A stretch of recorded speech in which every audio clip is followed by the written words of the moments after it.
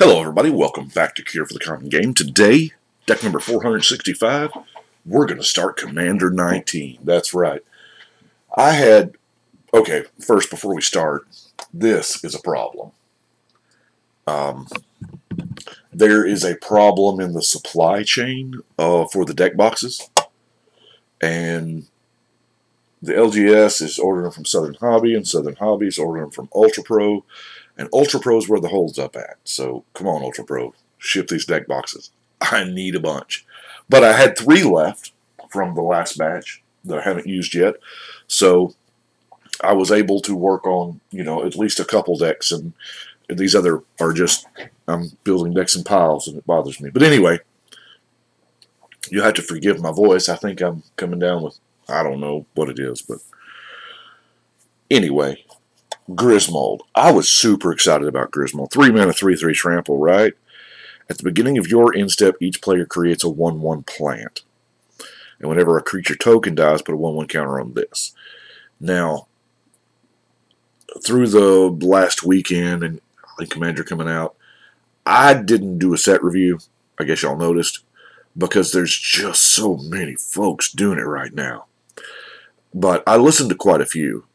And nobody was hyped for this guy. So, I certainly was.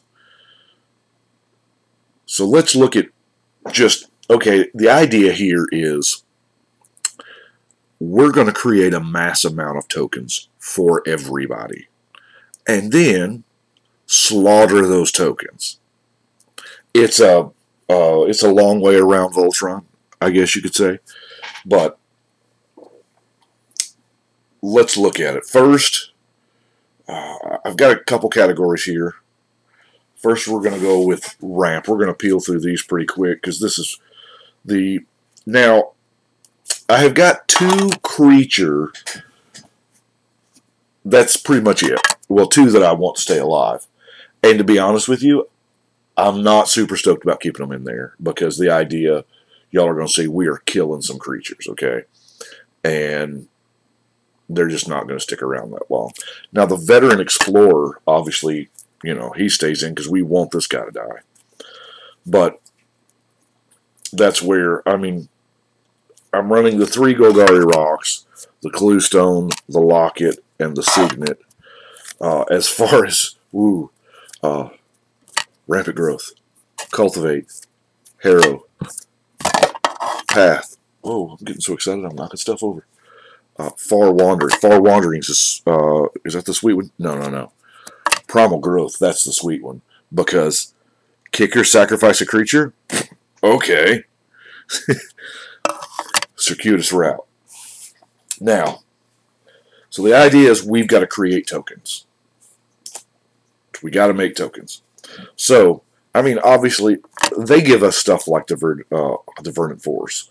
Now, I'm pretty sure there's a C19 version, but these 3 decks I've started building before we could actually get our hands on the C19 product, so that's why and also, it's white border. Nothing stands out on a table like white border. That's Living Hive. That's pretty neat. It's a 6/6 trample. It's a little expensive, yeah, but we'll be able to do it. But that many insect tokens?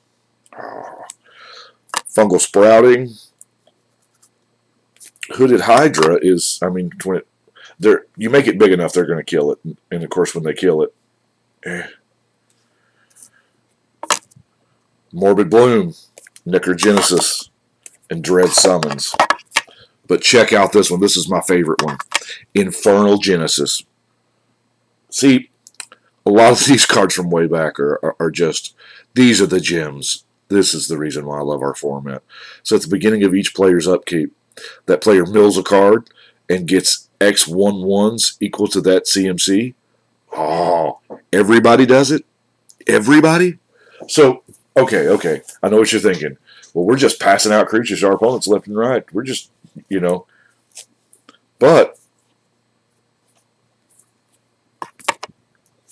Virulent Plague is not a bad card. Now, I like Virulent Plague. -2/-2. that does kill like zombies, but if you need to only kill the 1/1s, we've got illness in the ranks. So what's going to happen here is, Grismold says at the end of your turn, everybody gets that token. That token dies. However many players there are, he gets that many counters. Yeah, this happens after the combat phase, but you know what? That's fine. Caltrops. If they decide they want to attack with, well, Caltrops just, now I didn't want to go the Caltrops Death Pits of Wrath thing, because that's what hurt Grismold, but even though that is a really, really good combo. Hey, Danny, you need to put Caltrops in your Death Pits of Wrath deck with the Enchant Land that deals 1 damage to everything. That'd be awesome.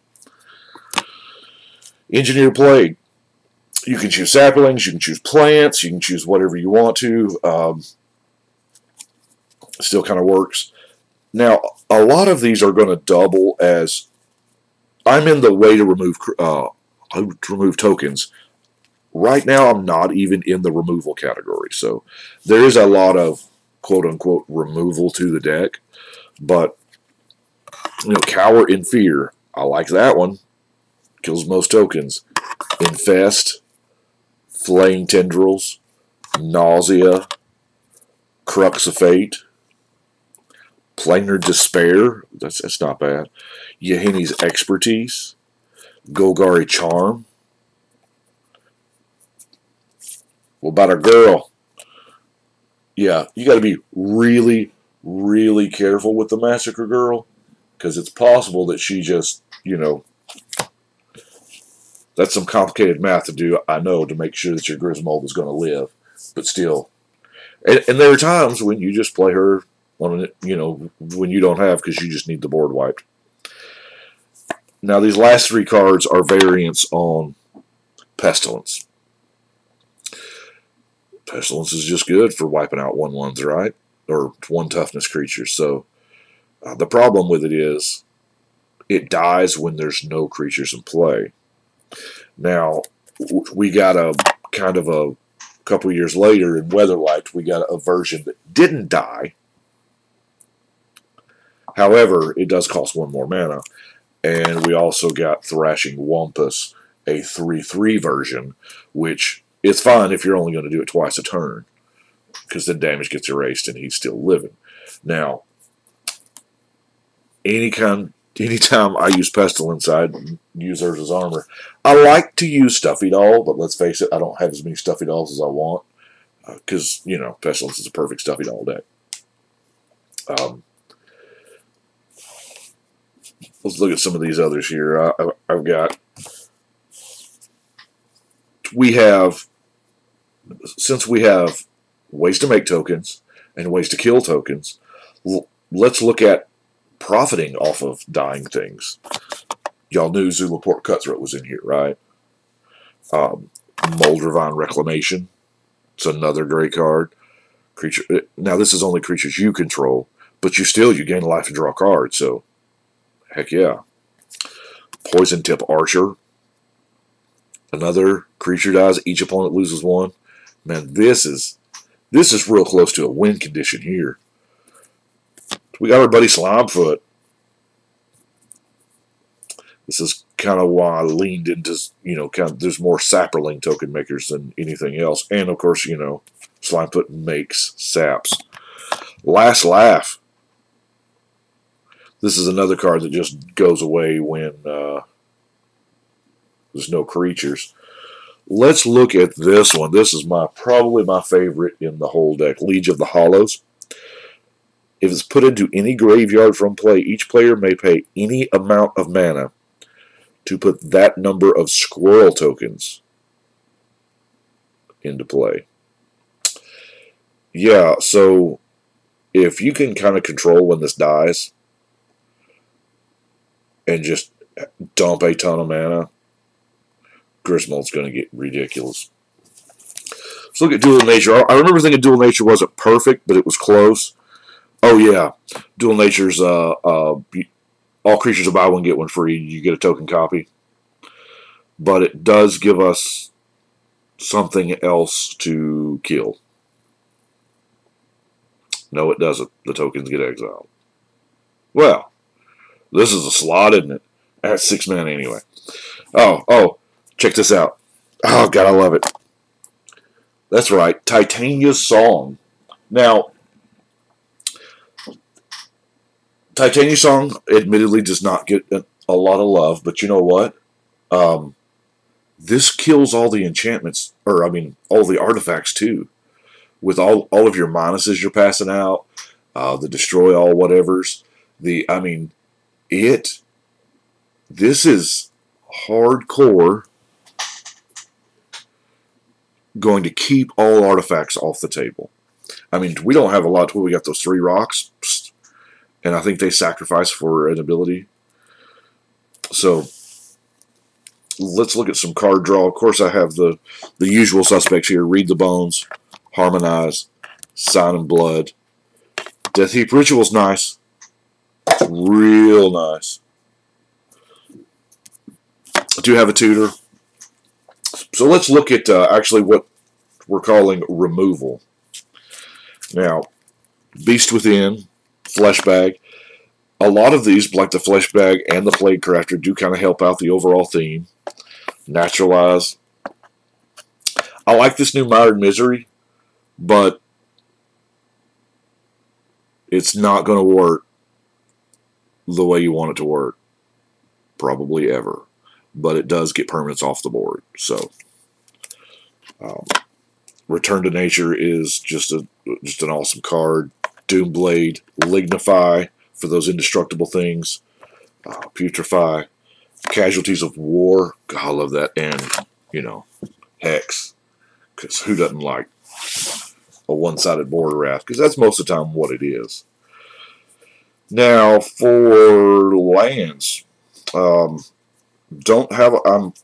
really close to just using the land base that came in C19. So we have got Colony Garden in there, obviously, because it creates a plant token.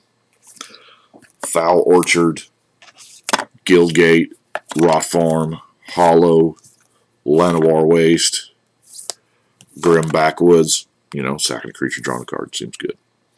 The Wilds and the Expanse, the Gateway Plaza, and lastly, y'all know I couldn't forget a Rogue's Passage in a deck where we're relying on our commander to swing. Well, that is what I have got for Grismold. Let's put this back in our case here. I do apologize. I know it's been a while, but I've been trying to, you know, do the live thing, and then this whole deck box issue. I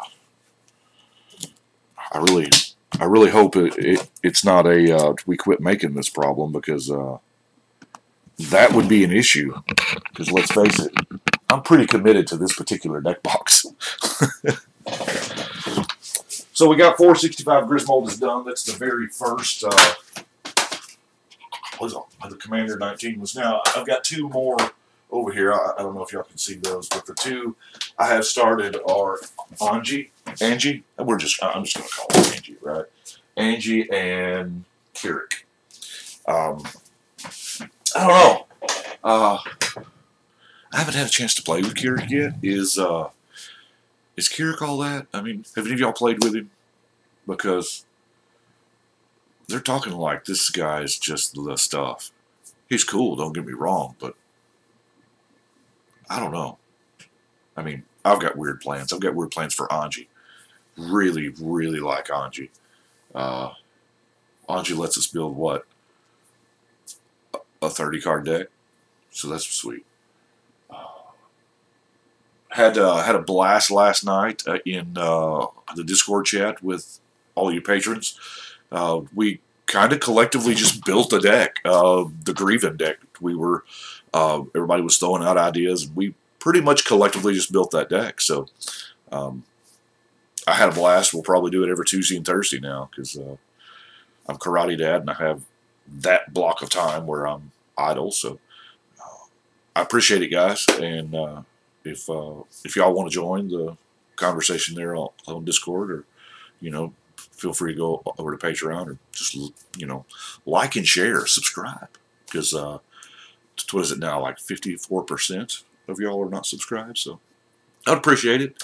Anyway, thank y'all very much for watching. But right now, yeah, I think we're gonna shuffle and cut.